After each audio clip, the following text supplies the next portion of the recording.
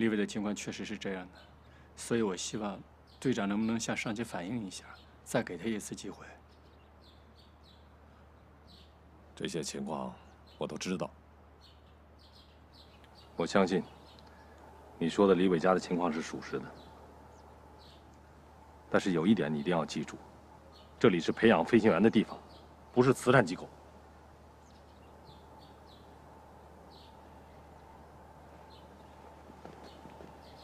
站住！向后转！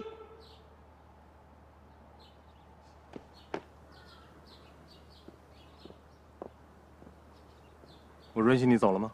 啊？回答！回答！没有。大声一点！没有。大礼拜天的啊！你跑到我这里来，也不管我有没有事儿。 也不管我有没有心情啊！尽管这样，我还是耐心的接待了你，并且耐心的听完了你要讲的事，同时也耐心的给你做了解释。你不满意，并且因为这个不满意，你说走就走，不对，你连说都没说，转身就走。你以为你是谁呀？啊？你以为我是谁呀？回答！回答！ 回答什么？你是没长耳朵还没长脑子？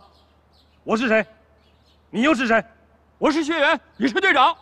我是你的上级，你是我的下级。下级必须服从上级。打从你进军营那天开始，就要记住这句话，并且牢牢地刻在你的脑子里。说走就走你，啊？向后转。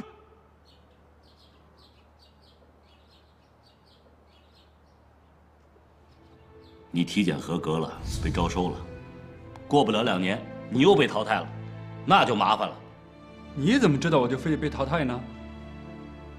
哼，我是你爹，我不了解你，啊，没有承受力，吃不了苦，你缺乏起码的独立生活能力，你身上有严重的娇娇二气。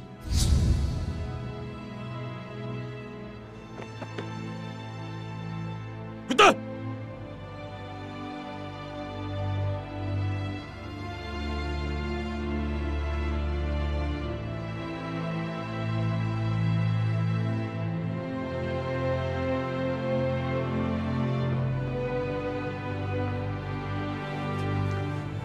李伟，没事啊。塞翁失马，梅瑞到别的院校会更好呢。 其实啊，按你的说法，来这里，第一条就是从此以后实现全面独立，到别的军旅院校一样的。反正是你的目的达到了，对不对？我觉得也是，其实挺好的。对不起啊，鹏飞，给你添麻烦了。嗨，说什么呢？我也没帮着什么忙。是我判断错误，向一个冷血动物博取同情。 无异于是与虎谋皮，帮不了我，还搭上了你。我没事，大不了从此以后躲他远点，把该干的事情做到最好。他也不能怎么着我。你刚才不是说了吗？只要到了其他的院校，就能实现我全面独立的第一个目标。其实不然，我已经实现了我所有的目标。你想啊，只要我离开那个家，我不用花他们1分钱，不跟他们在一起。 他们对我好也罢，坏也罢，瞧得起也罢，瞧不起也罢，跟我没有任何关系了，没关系了。李伟，我发现你心胸特别开阔。那是，我是谁呀？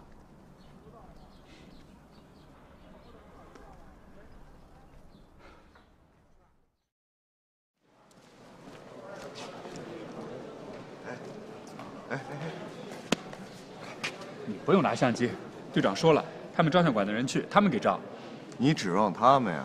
啊，毫无个性，不但没有个性，而且极可能没有耐性。我打听了，3个分队，我们排最后。哎，我们1队干嘛排最后啊？就是嘛，他不像话呀。李伟呢？可可能去办手续了，明天一早到火车。哎呦，平阳，你是消息灵通人士，你给说说，咱们穿上了新军装，是不是不能说让你走就让你走了？我打听了，3个月之内还得走一批，凡是不合格者，说让你走就得走。这消息可靠吗？历年历届历代都是如此。哎，你看，哎呦呦呦呦呦呦！哎呦，这人和衣服是如此的贴切呀！啊，鹏飞，你天生就是个穿军装的料啊！念抒情诗念多了吧你啊？去你的！怎么样，还行吧？可以，走啊！走，快，要不照相就迟到了。同学们，快点，走，快！快点！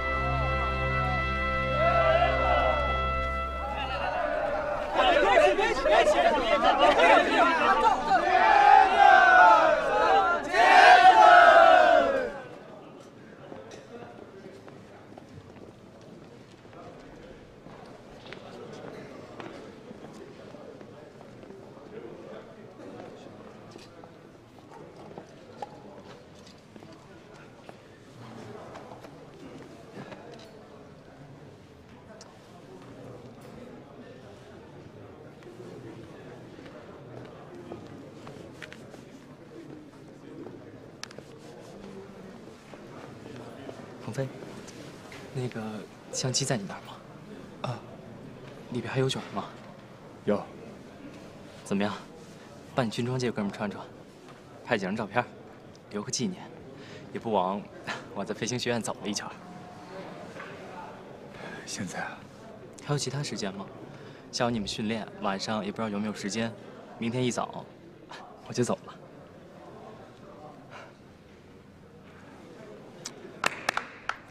通知个事儿，军装从今天下午开始不要再穿了，明天统一换装。好，大家抓紧时间休息吧。啊。算了，不去了。我去跟他说说。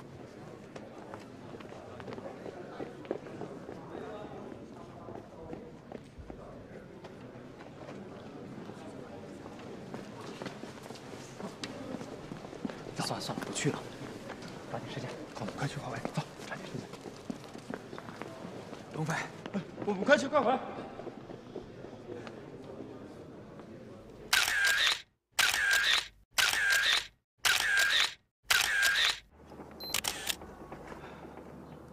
你想拥有自己的战机吗？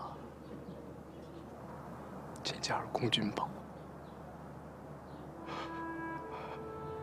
我加入了空军，却永远无法拥有属于自己的战机。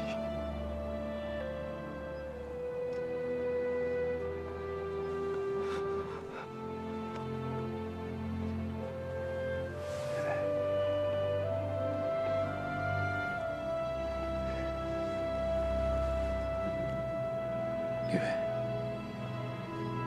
你就那么想当飞行员吗？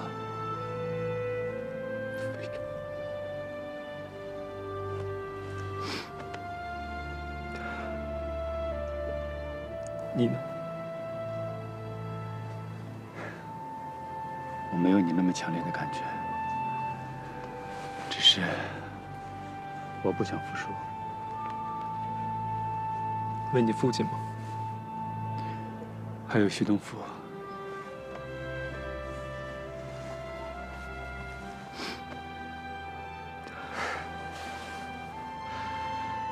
对于徐东福，没有别的办法，只有一个字儿：忍。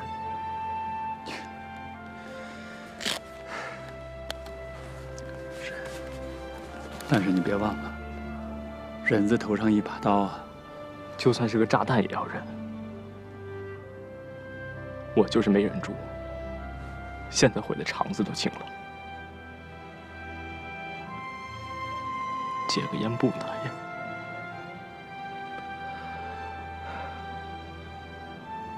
鹏飞，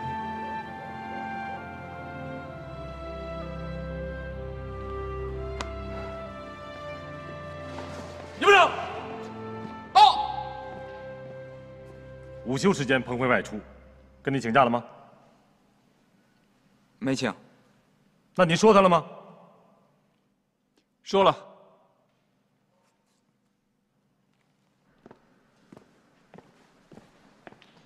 说了，你不听。令行禁止，你知不知道？回答问题。知道。大声点儿！知道。知道还公然违抗，是不是想走了？我各项成绩优秀，就因为一次午休外出没有请假，你就让我走？如果让你走，不会因为一次不假外出，是因为你的性格，自以为是，狂傲自大。报告，每个人都有自己的性格，你可以喜欢，可以不喜欢，但我认为这不应该成为让他走或者让他留的理由。性格即是命运，相信你早晚给我一次让你走的理由。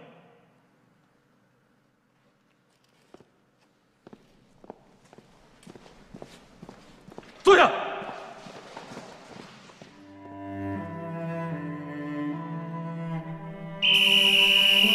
李伟还是走了，剩下的学员抓紧一切时间努力训练，因为大家都不知道下一个淘汰的会是谁。站点对正，下看去。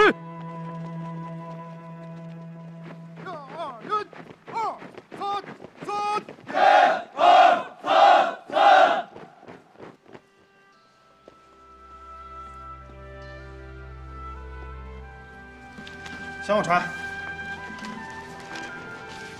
这一次数学小测验啊，我们分队表现不错，全部都及格了。特别有2名同志表现比较突出，考了满分。他们是王建凡和鹏飞。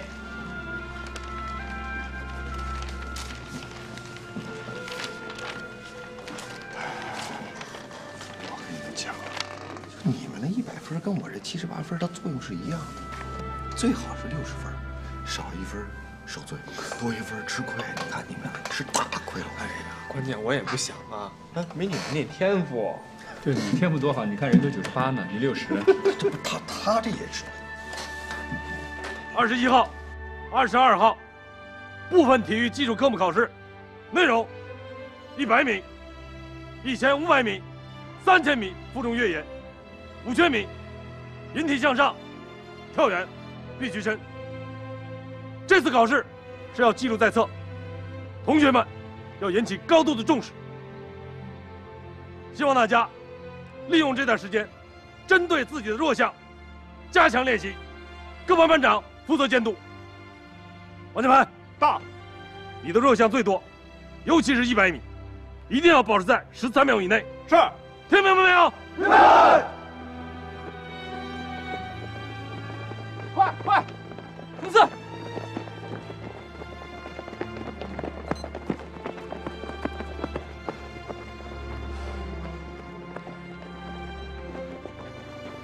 哎，怎么越跑越差？14秒1。班长，真不行了，再跑下去只能一次比一次差了。不行了，等等，那个短跑啊，主要靠的是腿部力量，高腿的练习能够提高腿部力量。走，我跟你一块练。哎，不了，训练啊是要苦练，但更要巧练，讲科学啊！不行。哎，王建凡，这次的物理小测验成绩出来了，全大队只有1个分队全体及格，1分队。全大队只有1个满分，王建凡。又吃亏了。你这文化课对于你来讲那就是小儿科，你想不吃亏的都不行。你看鹏飞多务实，你看看。哎，我还想真务实，但不行啊，我没有你那智商那么高啊。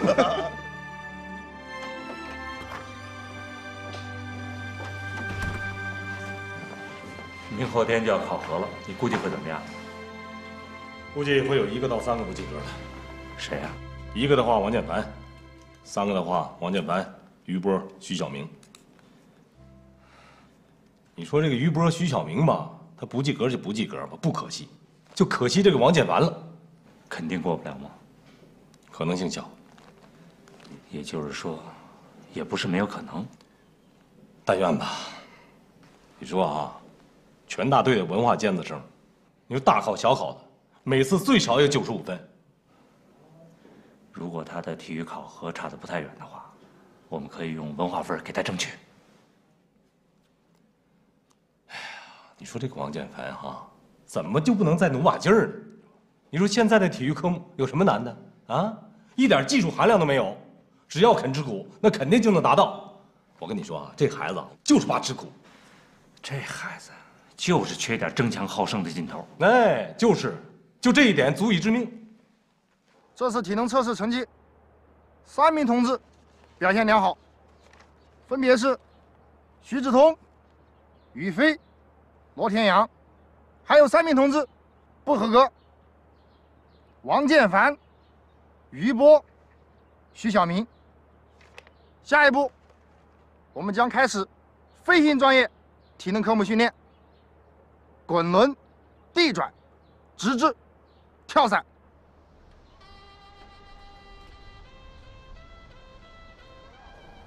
您说我现在练还有用吗？不是说考试不合格就淘汰了吗？是记录在册，但是最后还得看总的成绩。这体能训练方面嘛，有人呢进步的快一点，有人慢一点，那都是很正常的。啊，你看看，那徐晓明他们很努力的。是吗？我也正纳闷呢。您说都要淘汰人了，怎么还练什么练呀？我以为咱这是一考定乾坤呢。这次不是，但总会有一次是的，所以你要努力。那这么说，我还有希望。只要坚持，就会有希望。好，我坚持。不要3分钟热血。你的那个单双杠啊，算是过去了。是这个跑步，腿上怎么能没劲儿呢？你这，啊？这样，你呢跟我去拿2个沙袋啊。没事的时候你就绑在腿上，除了这个睡觉和洗澡的时候你可以解下来，其他的时间什么上楼啊、走路啊、训练啊都要带上，沙袋不离腿。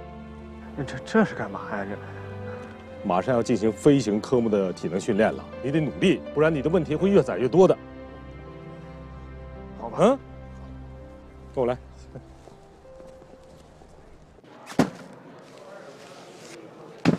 王建凡啊，还不到睡觉的时间，你怎么都拆了？你这人就是……只有3分钟热血，你是想说这个吧？我听你说得了。哎呦，我说怎么又疼又痒呢？都已经肿了哎。现在腿上绑这东西有没有用先不说呢，副作用先起来了，所以我决定不用它了。要我说呀，练腿部力量不见得非得用沙袋子，很多方法都可以练的。就是。你就是什么呀？我话还没说完呢。不管用什么方法，贵在坚持。哎呀，我坚持啊！哎，你那儿有红花油？队长，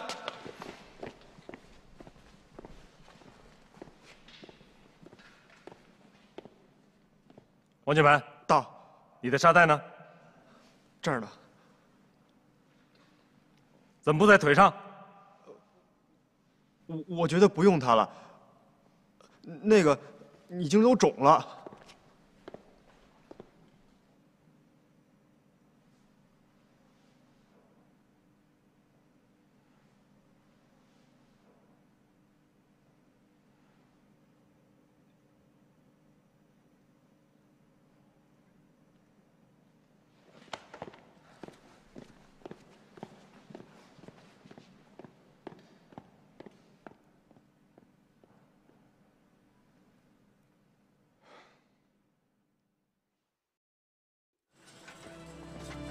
这是什么？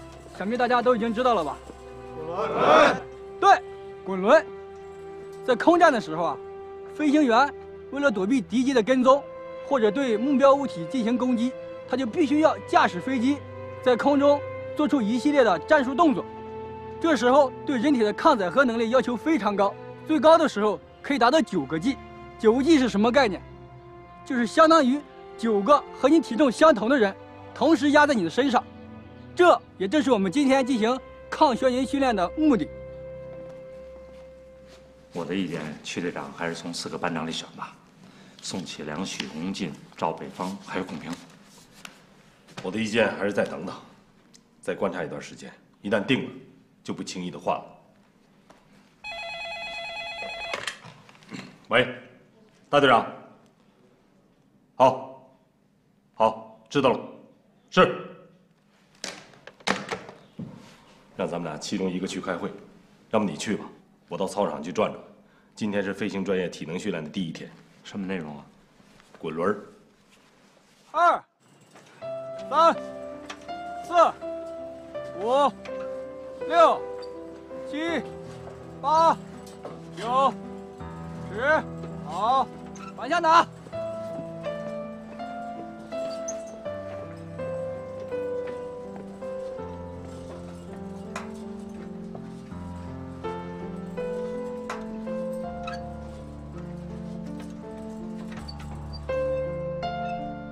咦，谁批准你下来的？上去，反向打10个。是。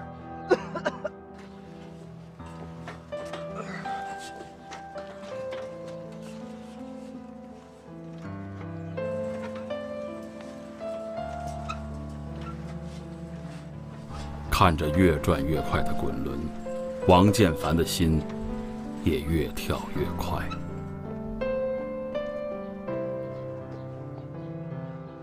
王建凡，到，上机械。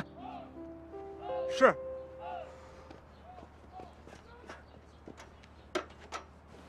哎，不是让你抓紧了吗？我抓紧了呀。抓紧了，怎么可能掉下来？上。教官，您再让我看会儿行吗？我真不行，真不行。好吧，你先稍后再说，看一下其他同志是怎么做的。哎，是。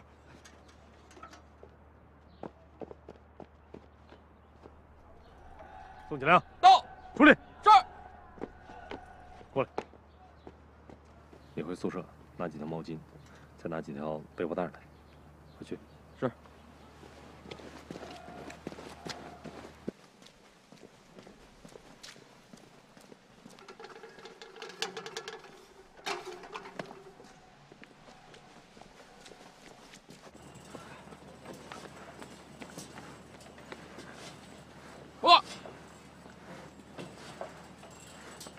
好，入列。这儿。王建凡，到。上机械。我再看看行吗？上机械。哎。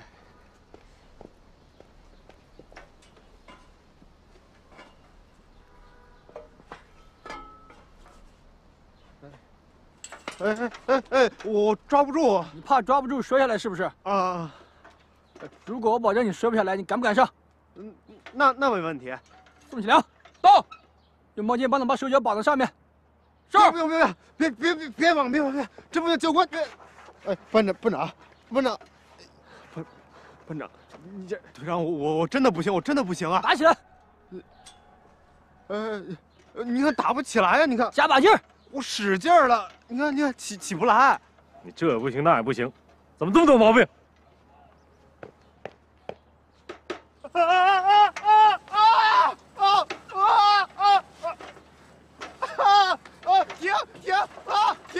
停啊！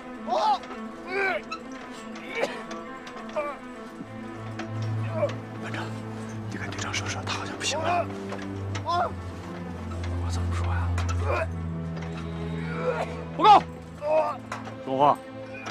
王建凡吐了。我们长眼睛了。那怎么不让他下来？为什么？就因为他吐了。队长，我认为在这种情况下训练就不叫训练了，那叫折磨。队长，如果你认为这是折磨，那我告诉你，你们要想上天，就得经受得住这样的折磨。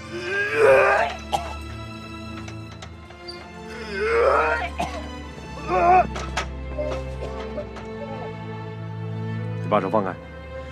队长，你不能指望他一口气吃个大胖子，你得给他一点时间。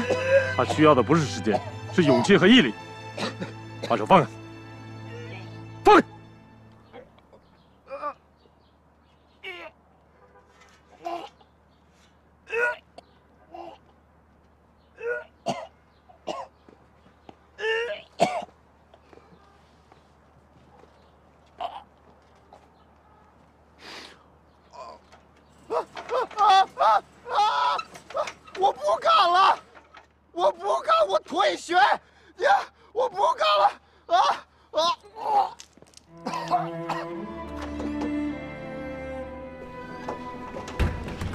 少抽点烟，你能死啊？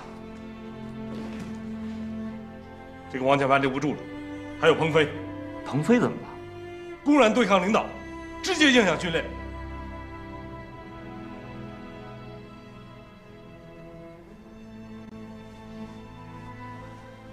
鹏飞，对不起啊，跟你没关系，我早就看不惯他了。这个人简直就是变态。哪个人是变态啊？队长，是在说我吗？不是啊，队长。你做你的。鹏飞，说话。那看来说的就是我了。你说我变态，能不能给个理由啊？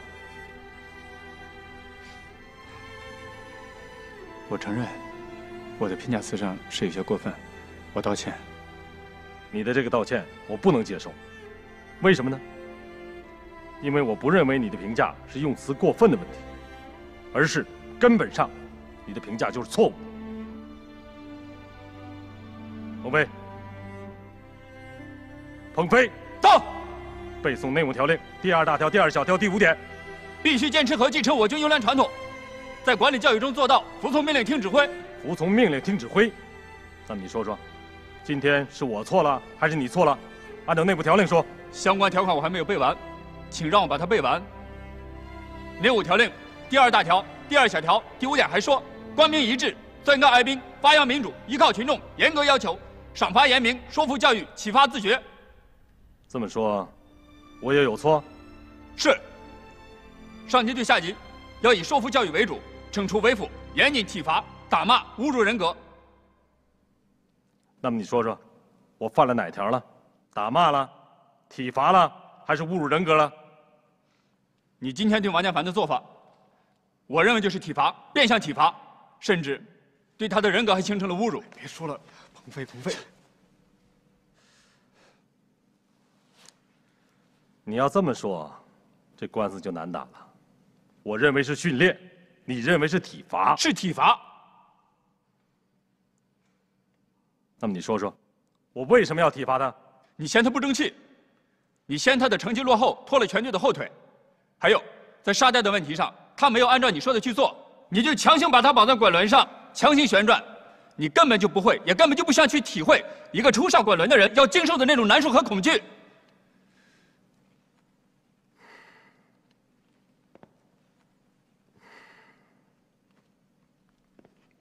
你跟我来，跟我来。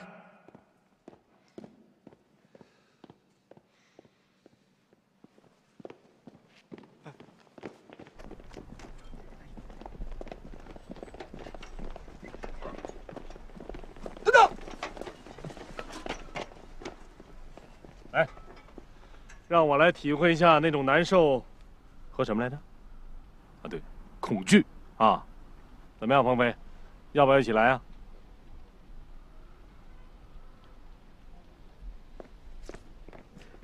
说吧，怎么一起来？我打多少，你打多少，反过来说也可以，你打多少我就打多少，怎么样？一块来？可以。要不算了吧，白天你不是打过了吗？啊，10几个，那种难受和恐惧的滋味还没过去吧？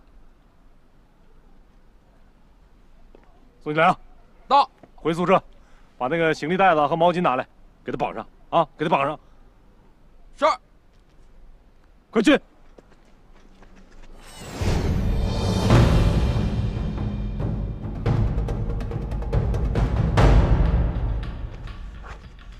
我不用绑，我今天白天这么练，也没有绑。你白天练那几个当然不用绑了，我建议你还是绑上吧，为了保险起见。现在不一样了，有人跟你比着，万一你逞能，不自量力，打不了非要打，掉下来可就要出问题。你不用绑吗？我的问题我负责，你出了问题我还得负责，我可不想为你负责。对了，首先要声明啊，这不是体罚，完全是出于你的安全考虑。你放心，你掉不下来，我就掉不下来。鹏飞，这就是你最大的问题，自以为是。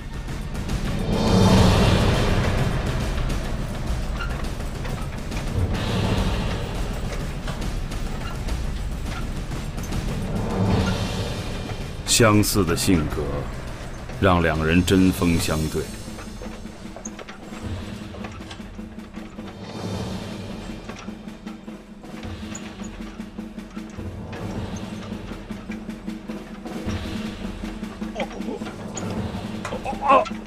红飞，不行了就说话。我是你的上级，你是我的下级，下级必须服从上级。打从你进经营那天开始，就要记住这句话，并且牢牢地刻在你的脑子里。是不是想走了？相信你早晚给我一次让你走的理由。你的这个道歉我不能接受，因为我不认为你的评价是用词过分的问题，而是根本上你的评价就是错误。对于鹏飞来说，这已不再是一场简单的比赛，而是一种表达不满的宣泄。他一心想赢。班长，你赶快说说，让他们停下来吧。啊！队长，你赶快说停下来吧。我无所谓，问鹏飞。我无所谓。继续。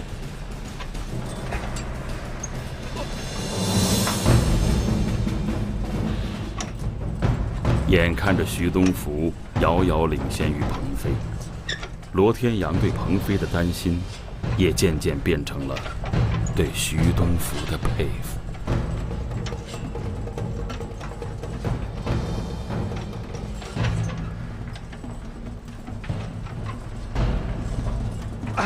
队长，鹏飞吐血了。他不同意就帮他打起来。吐口血算什么呀？吐完了胃里的东西就会吐胆汁儿，吐完了胆汁儿就会吐血。胃痉挛是胃黏膜破损，没关系，胃黏膜修复能力很强，把他打起来。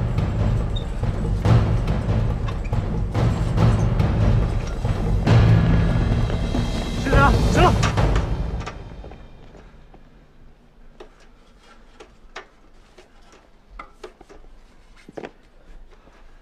他不行了，让他下来。快点，快点！把路了，把路了！出生的。真没想到鹏飞和你一起转了6个小时，死要面子活受罪，但至少证明他要强。人就怕不要强，比如那个王建凡。我是想多带出几个优质品，如果不合格，绝不勉强。哎，慢点。我去，哎，你别自己来了。哎呦！快，扶点头，快，扶点头，全都让。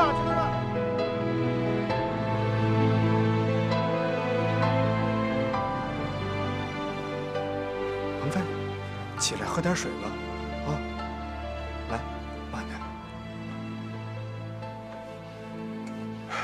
谢谢，鹏飞。有些事儿啊，不能太较真儿了，不能不识时务啊。哎，这点你就得跟我学。什么事都不往心里去，对吧？你说什么咱是什么，对不对？反正你不在这儿干了，我要这样的话，我还能在这儿待下去啊？你看你又较真儿，领会精神吧。啊，得了，你在这儿待着，我把这衣服给你洗啊。哎，没事没事。哎呀，太脏了，我自己来。哎，你看你都吐血了，还这么硬撑。要我感觉不行，立马下。你徐东福比我强，滚轮打得比我好，那有什么呀？不就认个输吗？体能共同科目考试，我队正数第3，倒数第2，水平中下。飞行专业体能训练，希望银头要赶上去。现在主要的科目是抗眩晕。在抗眩晕的能力方面，有些同学先天就有。有些同学先天没有，先天就有的，那是你的福分；先天没有的怎么办？就得练，见缝插针，没有器械一样可以练。哎，咱俩是不一样的，你呢，肯定还想在这儿干下去，不蒸馒头还争口气呢，对不对？我跟你不一样啊，我务实啊。哎，这条道走不通，立马改道。当初我爸妈拼命反对我考飞行学校，我不听啊，满脑子想的都是天之骄子、蓝天白云的。谁知道要想上蓝天，那先得下地狱啊！真是地狱啊！炼狱。哎，不说别的，就说那滚轮，真的，我现在都不能想。哎，那徐东福居然能打600多个，啊，下来跟没事人似的。要不是你不行了呀，他还能打呢。你都不知道他能打多少个，深的没底儿，深的都吓人。哎，鹏飞，那徐东福不是从野战军来的吗？是啊，难道野战军也有抗眩晕训练？不会，我认识一个野战军的，他还是侦察兵呢，跟我们吹了好多那个训练上的事儿，根本没提抗眩晕仨字儿。那他徐东福是怎么回事呢？哎，要不是为了带咱们特意练的？不可能，哪练得过来啊？要体能、文化课，那么多项目呢。他要是全能的话，还要教员干嘛？也是哈。得了啊！哎呀，休息了啊！来，练完了滚轮，练旋踢，所练的一切，都是为了你平衡机能的稳定性。平衡机能差的人，连续转5圈，你的平衡机能就会下降25%。如果在天上连续转上10圈，你就很有可能搞不清你的头朝上还是朝下，因为天空和海洋的颜色是一样的，都是蓝色的。哟，老学员，老学员，哟，哎，那个，您出去啊？啊，对。那个，烧东西，哎，多了可不行。我们只有2个小时时间，要不等你们自己上街买吧。3个月后你们就能上街，马上3个月了。那个，麻烦您给我捎2封信。今天通讯员他不送信。老兵病多，新兵信多。哎，老学员，我给您打听个事儿啊。这个我们那个徐队长，他那滚轮怎么打得那么厉害啊？徐东福啊，他不厉害，谁厉害？不是，他没事练那玩意干嘛呀？那你想想，你练这个干啥？他不是野战军过来的。谁告诉你他是从野战军过来的？你们大队4个分队长，那3个是从野战军过来的，他不是。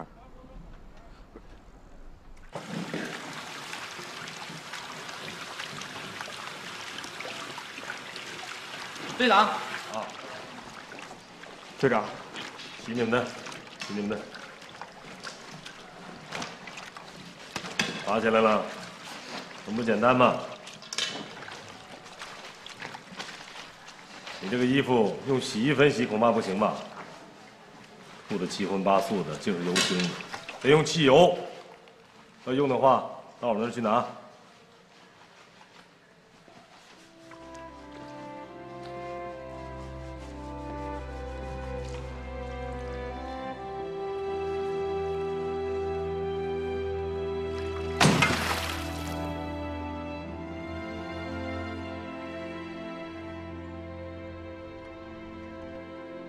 不错，徐东福最初跟你我一样，飞行预校，预校毕业后上了航校，初教机、高教机都飞了，一直优秀。但在毕业之前被停飞了。不是，他为什么被停飞啊？这个我也不知道。你要真想知道，只能去问他。我哪敢呢？我问他，谁都不敢。罗天阳对徐东福更加好奇了。同时，他又担心，连徐东福这样优秀的人都没能上天，自己又会怎样呢？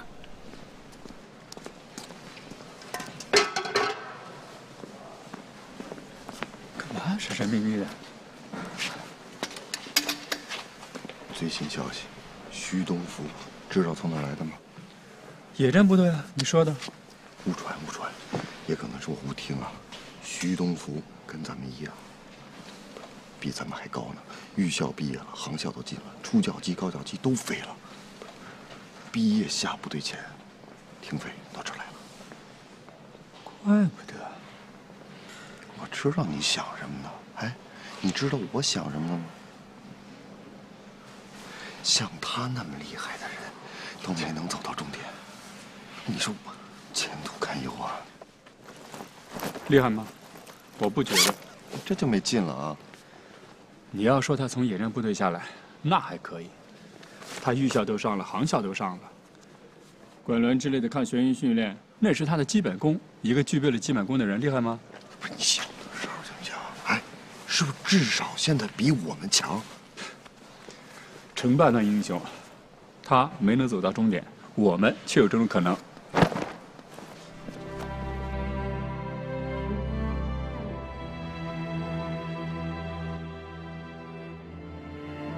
对，我们却有这种可能。